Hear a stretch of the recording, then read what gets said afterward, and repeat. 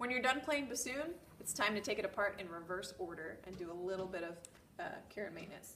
So the first thing is to protect your reed.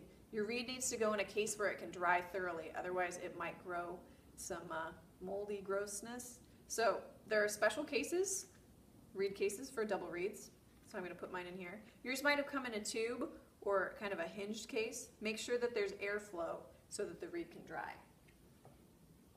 Next, I'll take out the bocal, put it back in the case, take it out with a twisting motion.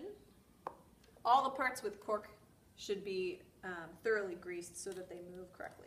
And I'm actually going to unclip my seat strap so that I can kind of move this around the way I need to. The next thing I'm going to do is actually take I'm going to take off the bell. So you need to push down the bell key so that it's lifted up from that bridge key. I'm holding on mostly on the wood so I don't bend any keys, and put the bell back in the case. Next I will take off the long joint, the one that sticks up more than the others. I'm holding on mostly on wood, and if you cork grease this, then you shouldn't have any problem just slowly twisting it out. Long joint goes back in the case. Now it's time for the wing joint. Best place to hold is kind of in this wooden curve because that gives you a lot of space where you're not going to crush any keys. Slowly twist that out.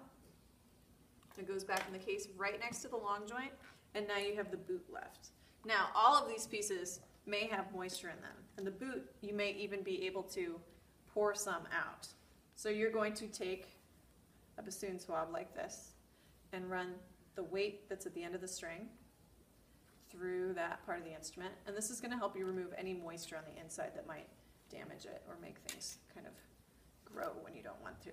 So you run it through there, you run it through the boot, and to remove water from the bocal you actually blow through the cork side to make sure you don't have any drips in there.